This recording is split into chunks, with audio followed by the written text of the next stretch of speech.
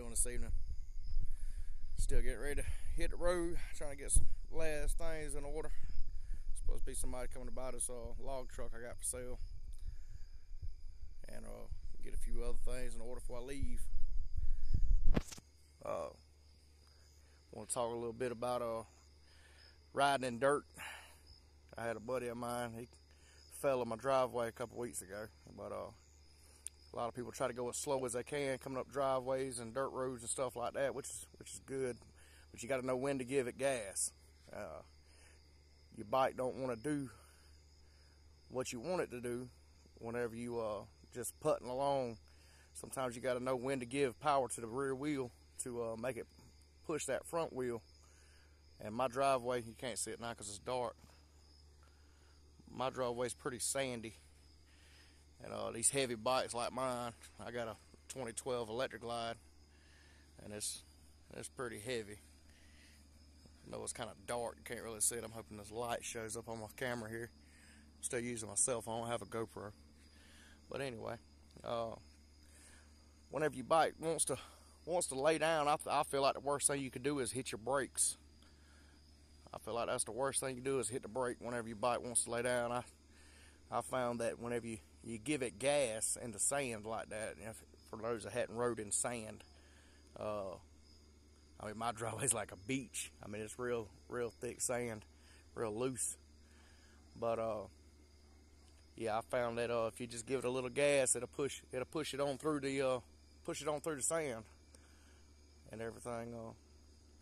But yeah, that's what I wanted to talk about a little bit about that. Another thing, I started out on Hondas and stuff like that. I didn't always have a Harley, and I was worried that my bike was running hot. And I got a thermal infrared thermometer, and it you just point it and hit the button and it'll tell you the surface temperature. And around my heads, the cylinders and stuff, it was getting up there around 285, 290, and I mean, it scared me. I was like, Jesus Christ, it's melted down, because a car or anything like that, it runs about 210, at the high it's 220, and that's whenever you're trying to figure out why it's running a little warm there. But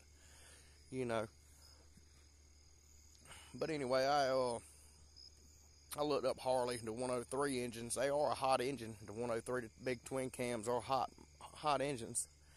And, they get up to 285, 290. That's their normal temperature. They make a product I found called Love Jugs, and it bolts onto your horn mount, and it helps keep your engine cooler.